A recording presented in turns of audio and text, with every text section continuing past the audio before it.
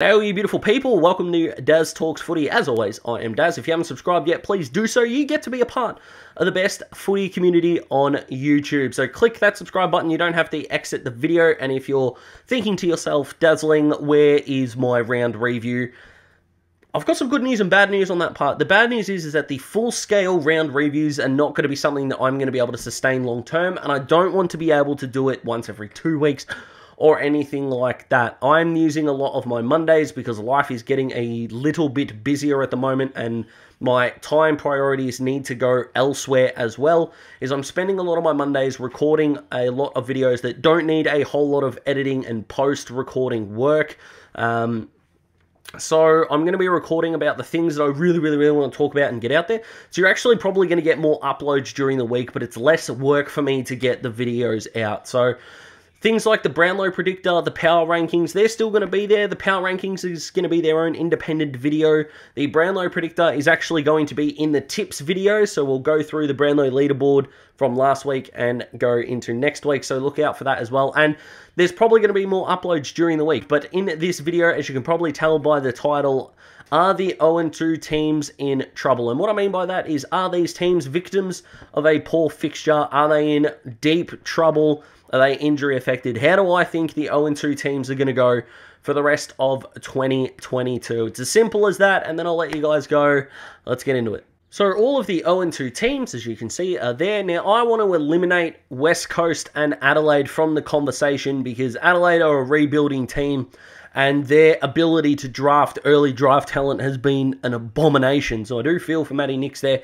And the Eagles, round one, they lost a game that they probably could have won, but they put up a hell of a fight given the COVID outs, the injury outs, and all those kinds of things.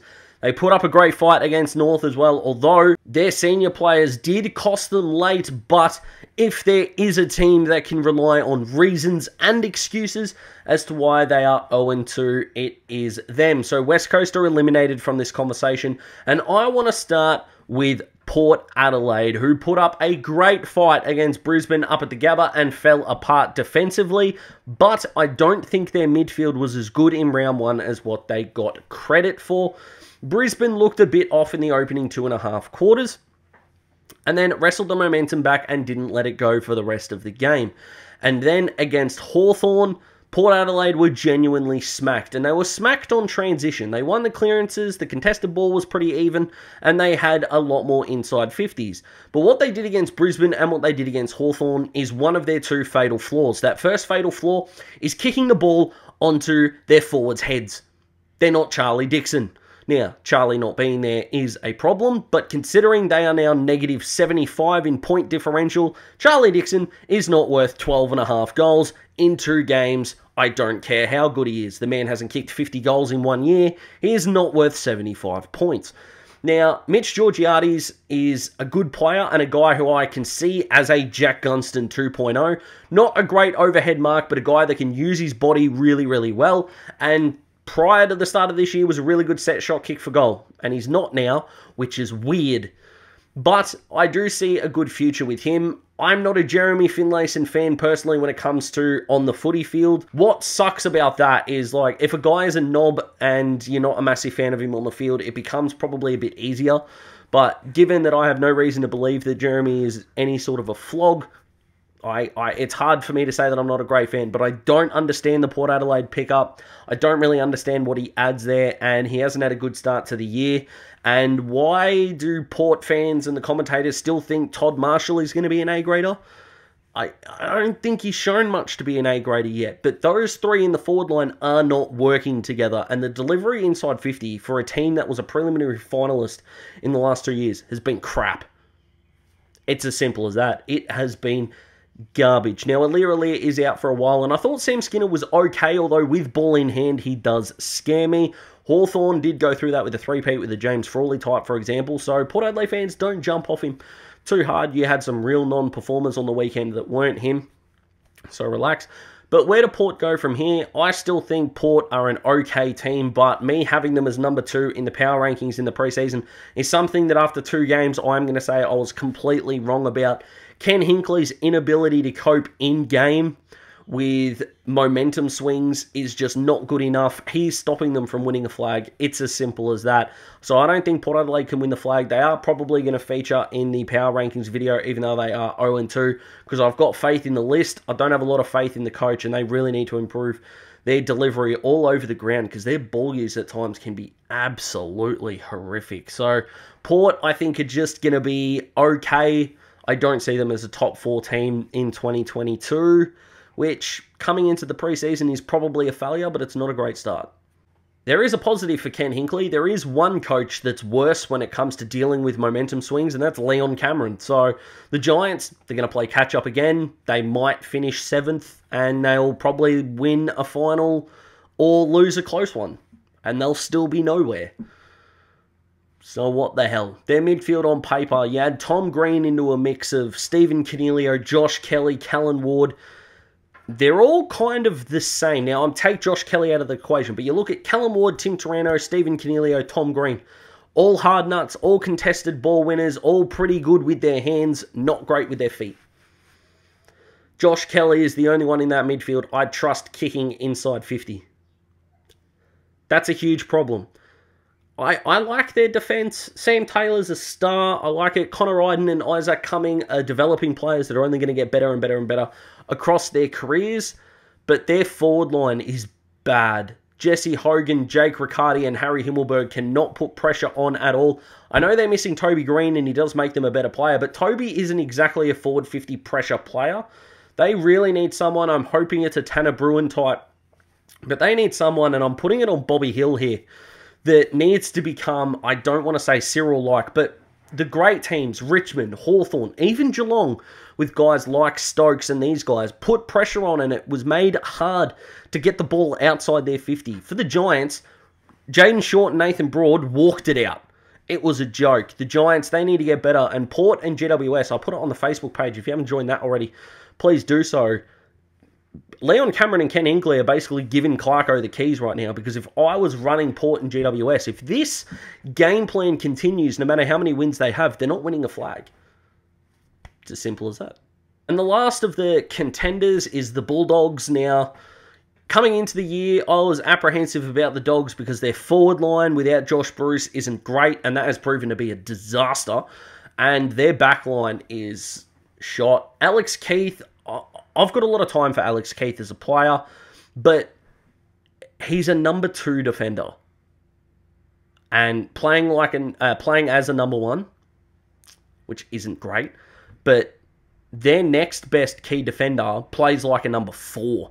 And it's gross and it's not good. Bailey Williams can win one-on-one, so can Taylor DeRay, but maybe they both need to play in the team and they need to do a bit of a reshuffling, because I just don't see how the Dogs are going to stop the opposition from scoring. They've got the Swans on the weekend. They're probably going to be 0-3, and it's not good. But the Dogs midfield, we always got told, the Dogs midfield is going to make it okay. Is it?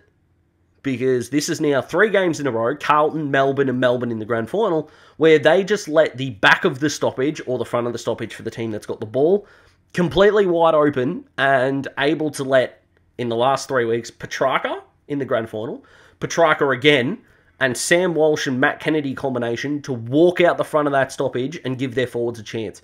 And Ben Brown and Bailey Fritsch in the grand final, Ben Brown, Bailey Fritsch in round 1, and Harry McKay and Charlie Curnow did it extraordinarily well on the weekend. And up against Sydney, Buddy, Hayden McLean, and Logan McDonald are going to take advantage of that. The Dogs aren't winning the flag. It's as simple as that. They're really not. Lee Montagna, Joey, the Italian Wombat, as he's called, or the Greek Wombat on Triple M, came out with every team in the 21st century that has lost by more than 50 points didn't win a final in the 21st century the next year. The Dogs right now aren't even playing like a top 8 team. Will they be okay? I'm not 100% sure. But if I was a Dogs fan, I would be not happy about the fact that rock up Thursday night, you're either going to be 1-2 with a scrappy win, or you're going to be 0-3 and struggling to make the 8. And last but not least, the Bombers. Now, Harrison Jones, Anthony McDonald, Tip and Woody being injured really doesn't help them. And their first quarter against Brisbane was very good. But given the fact that we've now seen 4 quarters against Geelong that were deplorable, a back half of a Brisbane game, they've had Patrick Dangerfield and Lachie Neale destroy them in round 1. And it doesn't look like that's going to change. Zach Merritt out with a syndesmosis injury isn't helpful in the slightest. Their midfield didn't look good at all, and they haven't really looked good. No Kyle Langford as well, who is a bigger loss than I think he's been given credit for. So yeah, Essendon have been hit by the injury bug. All teams have, but they don't have the depth to go with it. Really like Jai Caldwell, but Dylan Shield as the replacement for Merritt is just nowhere near the same. And when you've got James Stewart putting up the efforts that he put up against Brisbane in letting that ball go through for a goal, regardless if he thinks it was touched, you take the extra step and punch that over the line.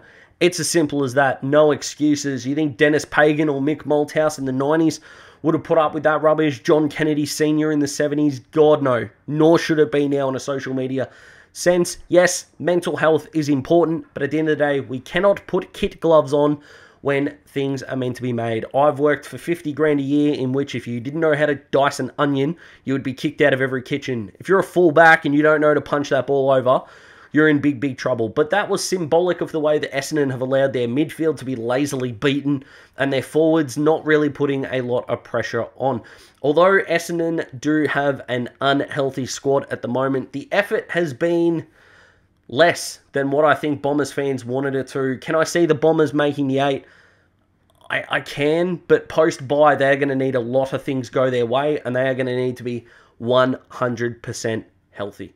So that's it, guys. What do you think about all the 0-2 teams? Do you think any of them are going to make the 8? Do you think any of them are going to make the top 4? And do you think any of them are going to win a final? I can't wait to get more videos out to you this week. I hope you understand about the reviews like I talked about at the start. If you haven't subscribed yet, please do so. Can't wait to hear from you. Got plenty of stuff coming this week, including the tips video. Went 5 for 9 this week and 2 for 3 in On The Line. So hopefully you got on individually and you pulled a profit there. I'll see you in the next video, guys. Take it easy. How good was that win by the Hawks, by the way? Goodbye.